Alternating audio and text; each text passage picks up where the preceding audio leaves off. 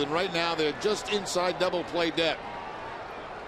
Gonzalez down the right field line. This is in and headed towards the corner. Drew is in to give the Red Sox the lead. Pedroia will be stopped. It's an RBI double for Adrian Gonzalez, and the Red Sox take a 3-2 lead in the 11th inning.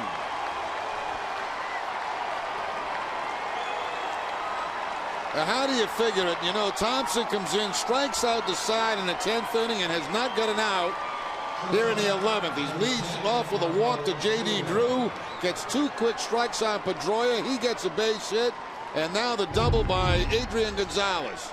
Jumps on the first pitch, looked like a slider, middle in, and he pulls it right down that right field line.